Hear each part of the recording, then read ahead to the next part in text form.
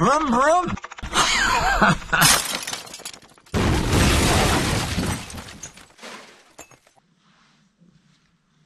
What do you think? What do you think of this crank then, eh? Oh yeah. What do you think of this? What do you think of that then, eh?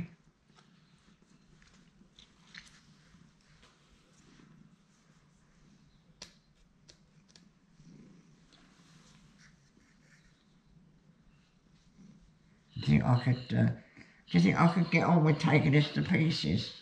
Well, a lot of people have asked me about the roller bearing crankshaft in a Type 35. So it just so happens that Timothy has got a complete Type 35 replica engine which actually belongs to him. So I could borrow some of the bits. It originates from France and it looks like a pretty good job.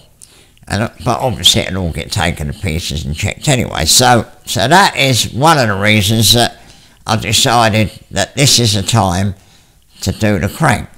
But leading up to it, it's quite an interesting story how the red car, which was that car, got banned by the Vintage Sports Car Club.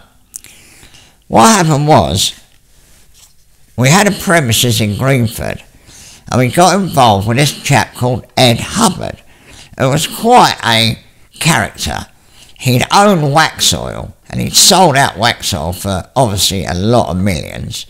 And while he was with wax oil, they were at a trade show, I believe, and he met Stanley Mann. And Stanley Mann sold him a load of Bentleys. So while he was going all over the world and doing the wax oil business, Stanley was flogging in Bentleys and they were getting put in the fruit farm for when Ed would eventually retire. So I can't remember how many there were, but it was certainly more Bentleys than anybody else in the world had got, I'm sure. And so anyway, so eventually he retires. And of course then he starts to use the cars, and obviously he needed quite a lot of work doing. So that's how I got involved. And he came to see me one day at my premises in Greenford, and he said, oh, I've got this little Type 35, which actual fact he paid a lot of money for, and he bought it as a proper car. But it wasn't a proper car, it was a made-up car. It had a replica chassis. There was odd original bits in it, but it wasn't a complete car. So the more friendly I got with him, in the end, we were working together. So I said, that 35, Ed, it's no good of you going around telling everybody what a lovely original, because everybody knows it ain't an original car. Why don't we just take it all to bits, you pay for the bits, I'll do the work, and we build a racing car out of it. And you can call it what you like then, but it'll make its own history. So old Ed thought that was a very good idea. So that is how the red car started, with a Type 35 that had been made up from bits, I think by Keith Butty, and you know, it didn't have any history. It was a difficult thing really, but because they'd had enough money that if anybody had said that's a replica, we could have sued them. So usually the Bugatti Owners Club tends to keep quiet when that happens. But anyway, that was what happened. So me and the boys, Neil Davis, John Berry, Lorne, Jacobs, oh God, and we had an engine man who was really good. He was a speedway man. Oh, his name will come to me in a minute. But anyway, that's the red car. So what happened was we did the red car and we put it all together. Now you've got to remember, but prior to this, I'd done production saloon car racing for 5 years. So I'd done a lot of racing. I mean, 1 year we did 36 races, so you can imagine I was at every circuit in the country. Up to Ingliston, Brands Hatch, Mallory Park, Alton Park, Snetterton, Croft, oh, everywhere. And I'd done very well. So anyway, so we built the red car and we go testing with it, and the boys said, oh, we could do this, we could do that. I said, look, let's do anything. Let's just get it together, go testing. That's more important than spending weeks filing little bits and trying to make it better than it should be. And that's exactly what we did. Anyway, we took it to Silverstone, it went like a rocket. But unfortunately, Bugatti when they made the original cylinder blocks, they had like a little window, and the spark plug sat behind this little window, and it pre-ignitioned. And if you really got to go on methanol, it gave a problem. The plugs would melt. I finished up with 2-stroke plugs that were hard as hard. And even then I had to drive pretty gently, and obviously if I wasn't winning, I'd keep it to the end and then drive like a loony for 2 laps, and then it'd probably melt his plugs. Anyway, the only modification we did to that car, we took the blocks off and we bored them right out, and we put adapters in, and we put 40mm plugs in. But other than that, the car was an absolutely standard car. Standard crank, standard everything. But again, because of all my racing experience, I learned that if you're going to really rev something and drive it like a loony, it's got to be like brand new. So starting off with not much of a car was quite a good thing. So we had a really good front axle. Everything was as good as it could be. And one of the key parts was the roller bearing crank, which was brand spanking new from Brilliton Engineering, north of Watford. It was brilliant. I mean, Brilliton's were a fabulous firm. Those cranks they made were absolutely fantastic. Now, obviously, old Bugattis have got a bit of a reputation for chucking rods out. They don't chuck rods out because the rods ain't very strong and there's something wrong. They chuck rods out because in the old days, the cranks weren't cleaned out, they were running on old oil, the things weren't worth a lot of money, people would rev them, the oil would stop going to the big end was seized, and then it would break the rod and throw it out the side. So obviously, none of that was going to happen to me because everything was going to be absolutely perfect. And I can tell you now, I used to rev that car. Well, they all, obviously, one of the reasons it got the reputation, they'd never seen a Bugatti go like it. I mean, I was really revving it. I mean, at times it went to 7,000 revs.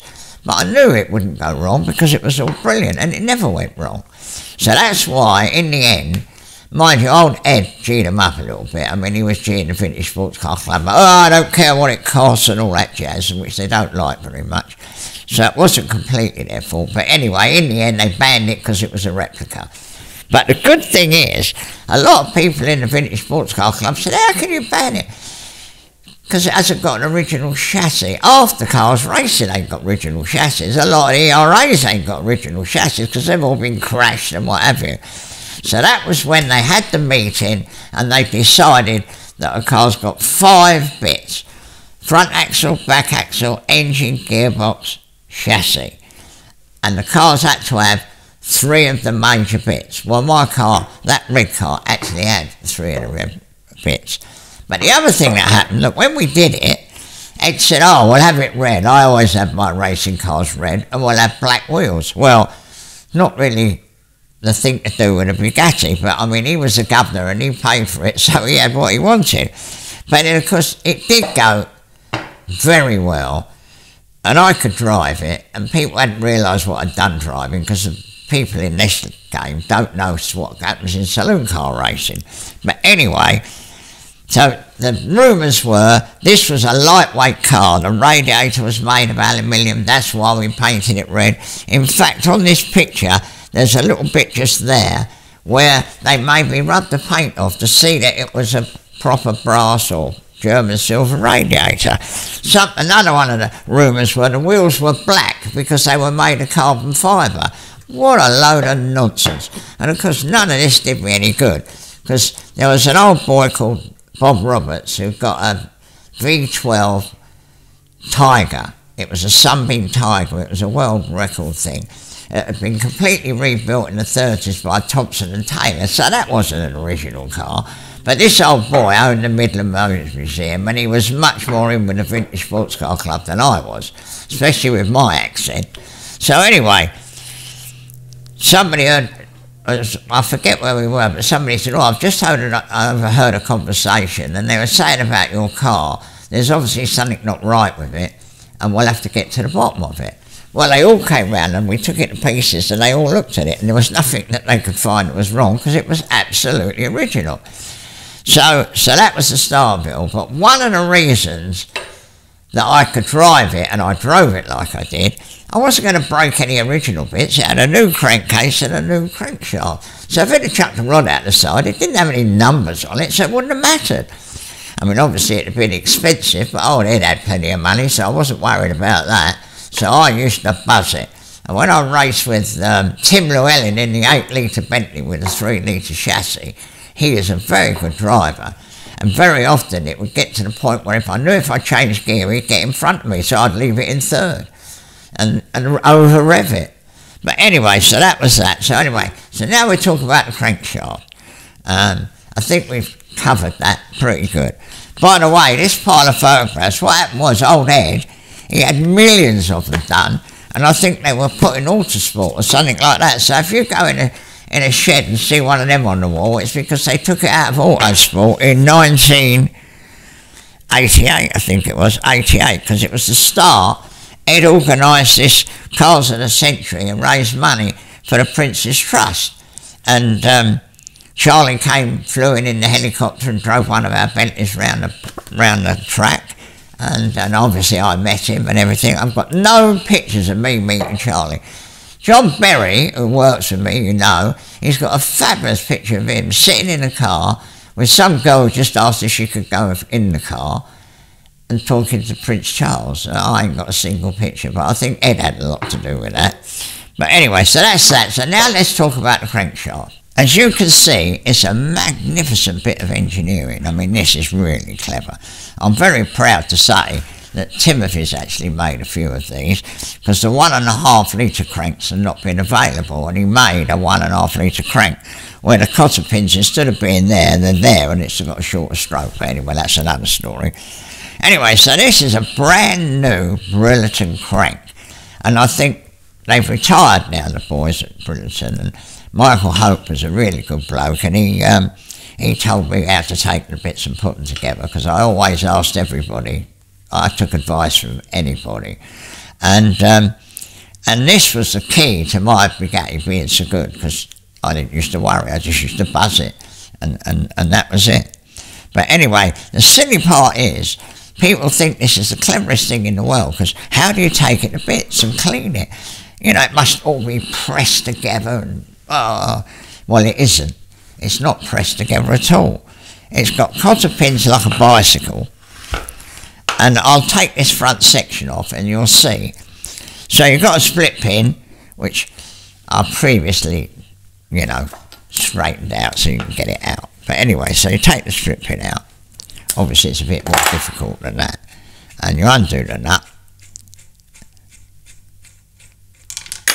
Now, everything on this crank is numbered.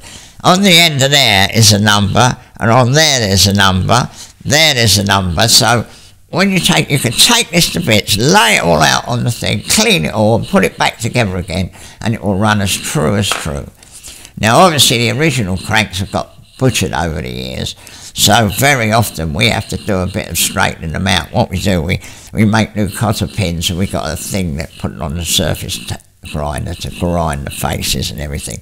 And obviously, we made up some of these blocks, which they put the crank in and turn it and get it square. So there is a bit of fiddling, and there also is a good way of reconditioning original cranks. And when I get this to bits, I'll show you. But anyways, so now we got the cotter pin. This is a tool we've made up. I should think this has been with us for 30 years. And then you have to give it a right old whack. I'll get a proper hammer.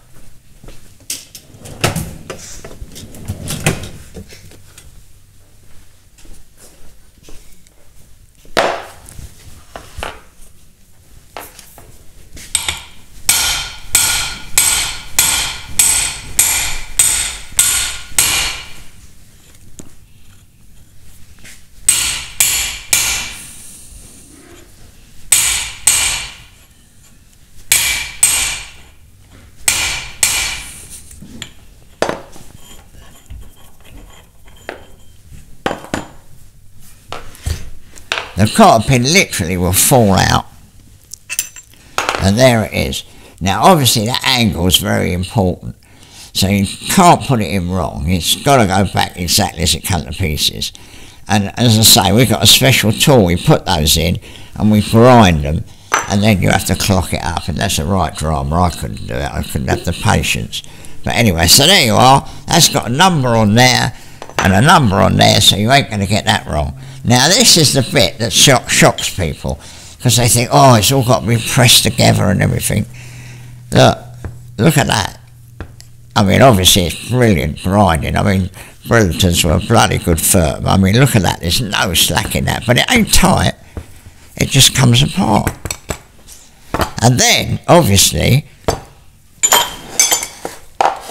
you've got the con rod and the bearings. So that comes off of there,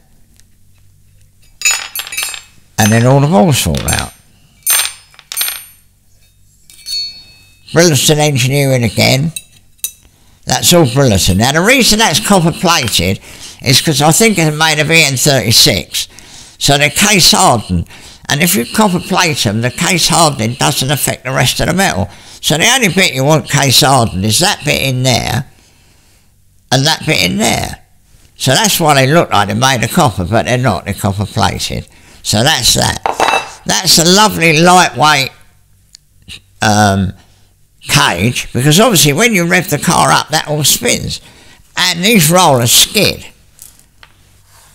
And that again is when you start a Bugatti up, the cylinder blocks ain't got enough cooling on a 35, so you've got to let it tick over, because you want the heat to get into the block. You don't want freezing cold petrol coming in one side and red hot gases going out the other side with no cooling between the valve seats. They just crack. So you've got to warm it up, but also because it does this good, because obviously the oil being cold, if you go boom, that'll just skid, so you're skidding on there. So the slower you can run it, constant speed, you don't want to be all that revving up and letting it down, you want to have bum bum bum bum bum, let it tick over. Timothy's on his Type 51, he's got a really good method now. He bolts a little tiny carburettor, which I bought at Bewley 100 years ago, and he starts it up on petrol, so you haven't got all that methanol washing the valve, the piston rings and what have you, and also because it gives all this a chance to warm up. So that is very important. So anyway, so it's a dead simple thing. You put that on there, you put all those back in with a bit of grease or something, although I think you can literally do it with a bit of oil if you stand it up so that it doesn't wobble about, and you assemble it. And then you slide that back in there, giving it a little bit of a warm doesn't do any harm, because getting it to start is not easy. So every little bit you can get a bit of an advantage by warming it up, it'll expand it a little bit, and that does help.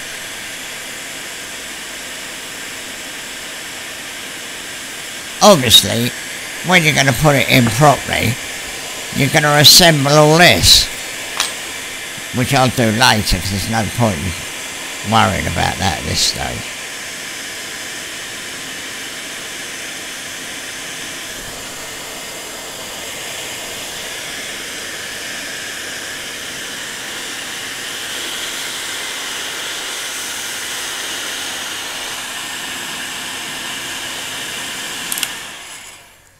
Right, we'll give it a try.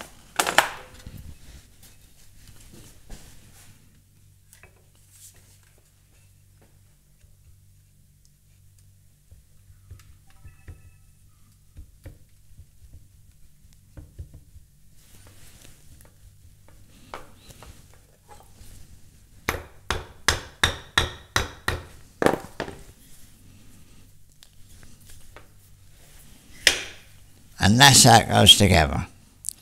And then you put this in like that, and this is what Michael Hope showed me at Brillerton Engineering, who made the cranks. He said what you do, you tap that in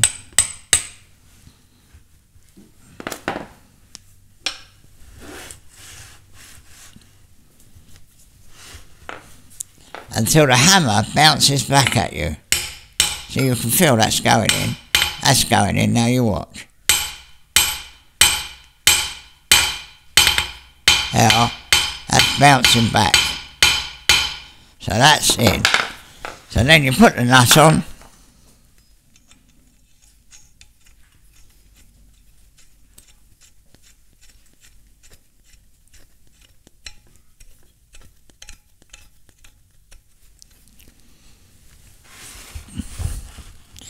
Now, when I took this to bits, I marked the nut.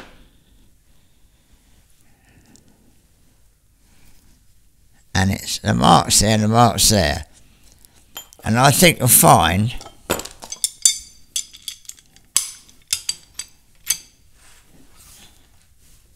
that you pull that round.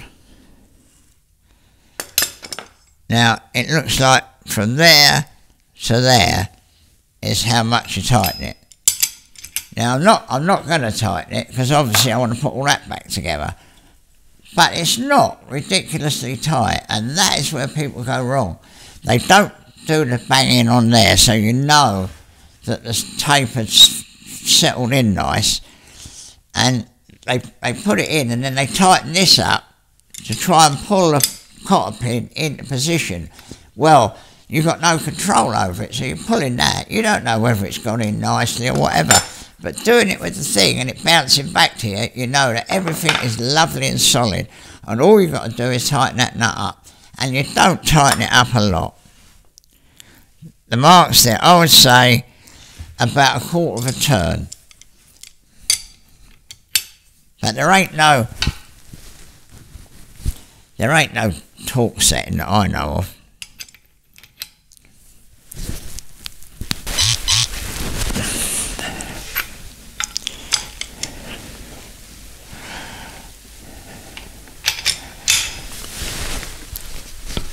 Obviously you've got to line up the strip pin hole.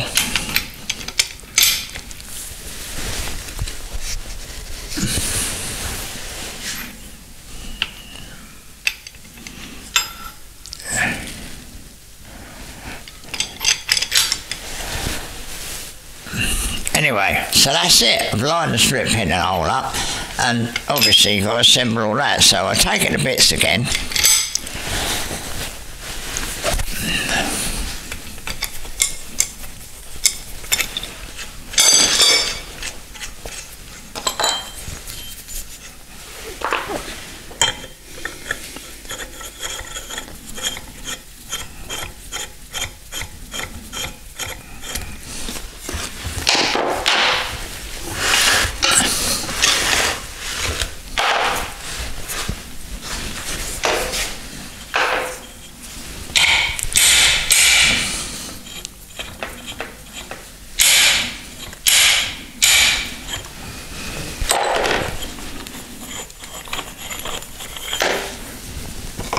The cotter pin falls out, and you can see where it rests on it. Look, there's just a very faint mark.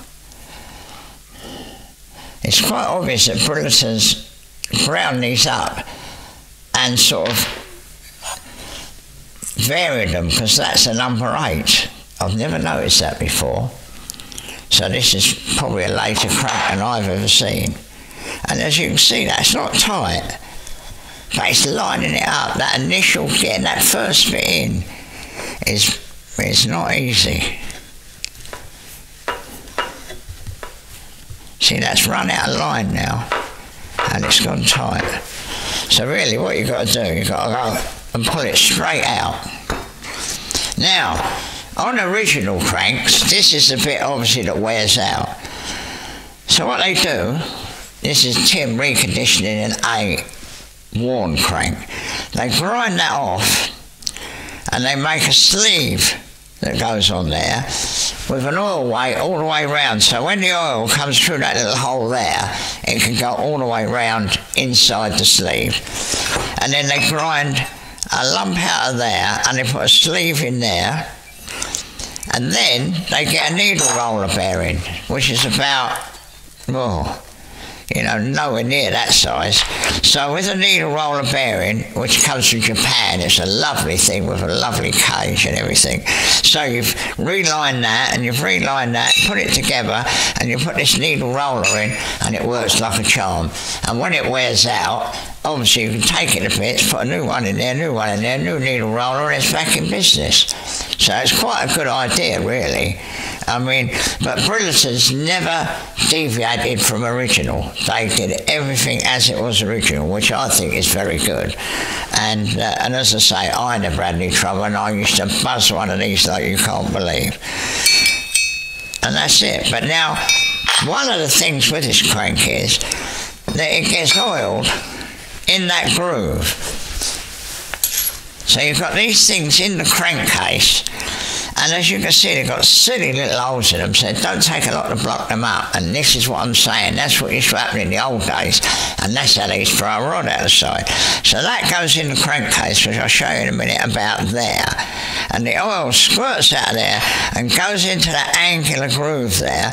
So that acts like a centrifugal oil filter, so all the dirt goes to the outside. And they didn't have paper filters in them days, they had a gauze filter, which, you know, took the sparrows and big rocks out, but it didn't take the micro bits out. So then it goes in that little tiny hole there, and it comes out there. Now, with non-detergent oil, I mean, I remember my dad years ago when I was a kid, I took this rocket box off of a car. I mean, I was really young, I was probably 12 or something, and it had been on detergent oil. My dad went, oh, it's like brand new inside. He was used to that being a black load of sludge, and that is the oil that they used to run in these. Now, obviously, this is not brilliant design. I mean, a plain bearing crank, they don't have roller bearing cranks anymore, but this would run on nothing. We all know a two-stroke, you put a little bit of oil in the bloody petrol and it'd go forever. And obviously, when they were racing these, they were doing 300-mile races and things. Well, you could have put cooking oil in there and it probably wouldn't have seized up. So they didn't have the oil and they didn't have the filtration. So when they got a reputation that every 3,000 miles you had to take these to bits and scoop the dirt out of there. And I have taken old engines to bits, and I have scooped the dirt out of there, because it obviously just acts like a centrifugal filter, and that eventually blocks up solid, stops the oil going to the rod. Next thing you know, it's got a rod out the side, because that lot gets red hot in about a second. Got these little oil jets like that, and they've got silly little holes in them, so we always make new ones of them, because there's always a little bit hiding down there that when you're doing 7,000 revs comes out, cooks that hole up and puts the rod out the side. So we never use old ones of them. If you take original engine to bits, you think you can clean them out, and you probably can, but we don't chance it. We always make new ones. And they go in there like that, and they squirt onto that ring that's in there, and then this one gets oil pressure sent to the centre main, and what spills out of there gets caught in the rings there to all those two rods. So those rods get oiled with them, that one gets oiled with the waste oil coming out of there, that one there again has one of them, and that's it. And then all of this lot is oiled with an oil gallery that runs along there.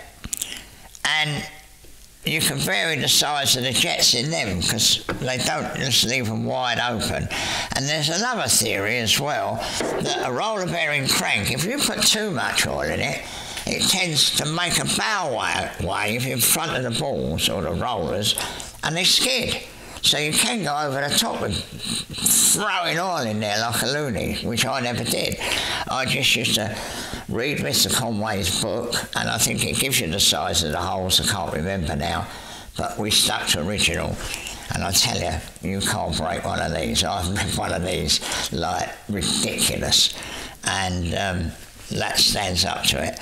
And the only reason that is such a fabulous success is because it didn't leave very good oil in the day, provided you serviced it regularly. Well, now we've got a paper filter that goes in the original filter, And I've had customers that have done 30,000 miles of them engines and not taken them to bits, because with detergent oil, and you can argue about oil as well with these, I don't know what to say about that, and filtration, they're perfect. Now, the free bearing engine, which is a plain bearing engine, doesn't have them, but it still has that in the crankcase. So what you can do, if you want to make a 3-bearing engine into a 5-bearing engine, you have to get some of them caps, which I think are made by the club or Brutus. I know we got a pattern for them. And you fit them, line bore it, and you can put one of those cranks in. You know, you have to do all this bit. A lot of work, but you can turn a 3-bearing engine into a 5-bearing engine, which works like a charm. So that's that. Obviously I've got to assemble that.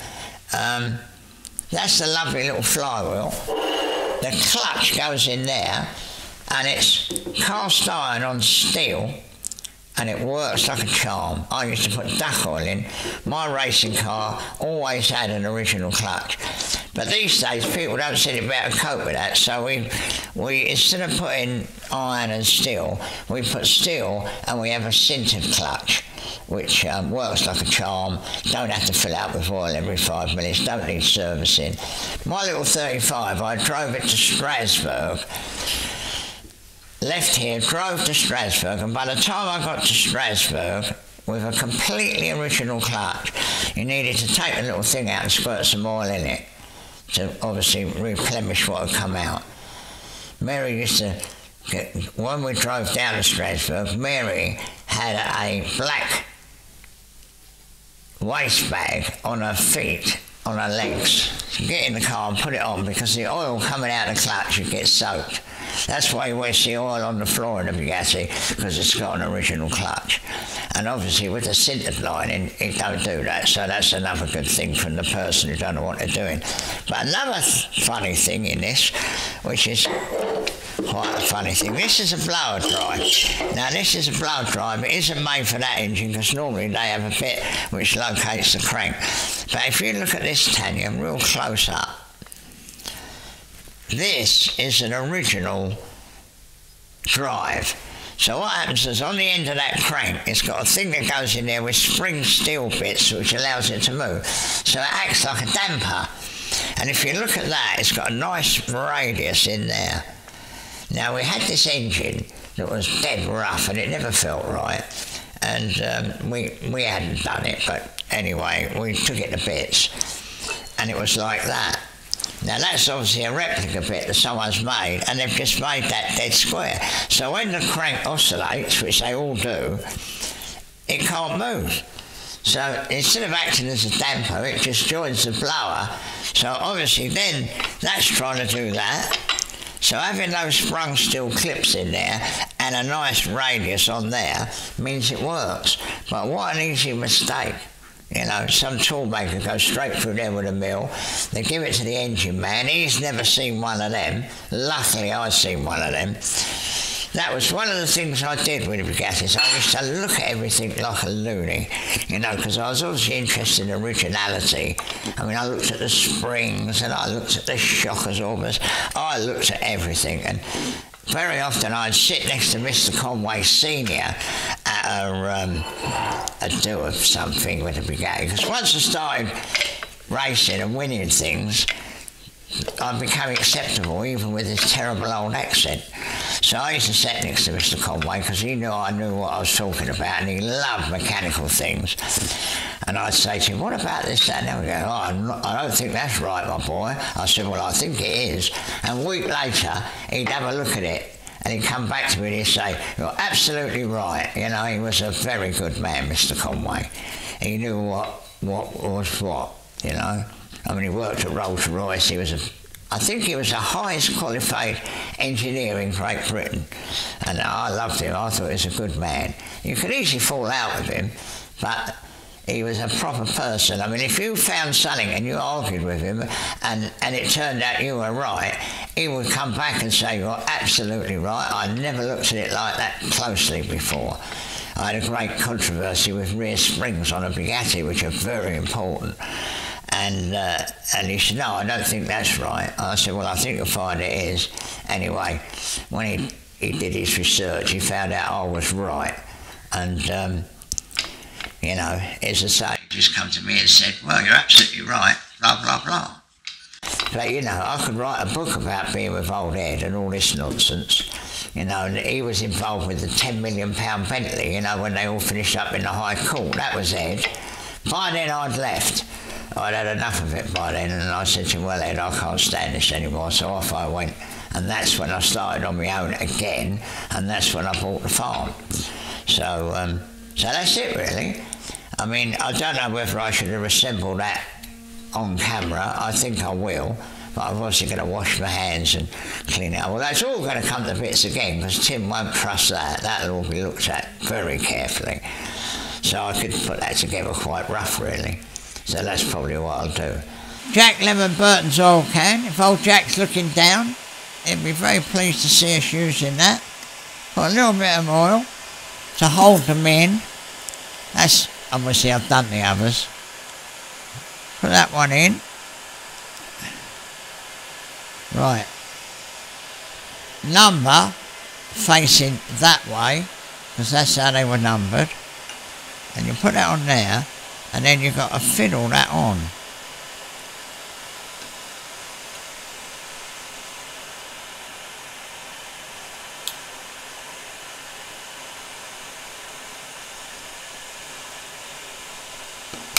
There you go. And that's it. And as long as there's oil getting on that, I'm telling you, they don't go wrong. So now, I'm going to attempt to feed that lot onto there. But obviously you've got to hold all this together so that the bearings don't fall out. And we've got soft jaws, I hope you notice that. Right, here we go.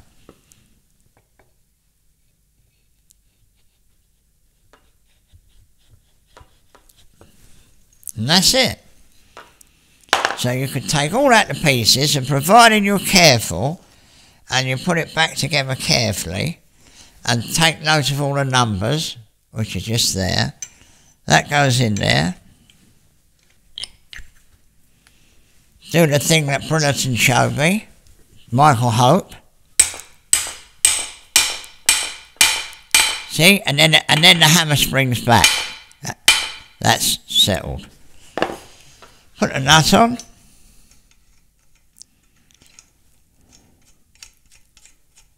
I wouldn't be surprised if old Tim's got a torque setting there to sort it out, but we never had a torque setting when I did it. So I'm not going to tighten that up and pin it, because obviously it's all going to come to bits again. And the fact that I haven't tightened it up will mean that they will notice it. And whatever happens, that's going to come apart. I notice there's one been undone there. So that... yeah, obviously that's not in. That's in now though. I didn't do that. But they probably had to take that off, because they probably used the gear that goes in there on another engine. And the problem with that is that when you put this lot together, you have to put a look. There's a big thing goes on the end, and you push it together, because obviously when it gets hot, the aluminium expands and the crank's wobbling about. So I used to put 8 thou nip on them, which sounds a lot, but I don't think it was a lot, because it always worked. So this thing you put in there, there's a big spacer, you put 8 thou on it. But then the next thing is you've got to set this gear, because it's got a gear on it to drive the camshaft, drive the overhead cam. And very often you can't get that in the right place, so you have to grind a little bit off the gear to go in there, or you have to build the gear up and grind it to get it in the right place for the bevel. So that's a bit of a drama, that is, and that's probably where that was probably a brand new one in there, and they've been building an engine and they've just robbed it out of this engine because it's Tim's engine. So it's like spares really, but obviously it'll all get put together. But what a lovely bit of kit, eh? Now this, at the end, I believe, was over 20,000 quid, which is a lot of money to pay for a crankshaft. I remember the crankshaft I put in one of my cars, I didn't have the money to pay for it, and luckily I had a young bloke that I met years before, and he set up in business, and I really encouraged him. You know, he said, oh, my dad said if this, that and the other, and if I do this, I'll inherit whatever. And I said to him, you'll be able to buy and sell your dad, because I could tell he was a sharp bloke. Anyway, he went in the motor business, earned a lot of money, and I rang him up one day, and I said, Jeff, can you lend me 10 grand? And he said, yeah, of course I can. And I borrowed 10 grand to buy the first crank.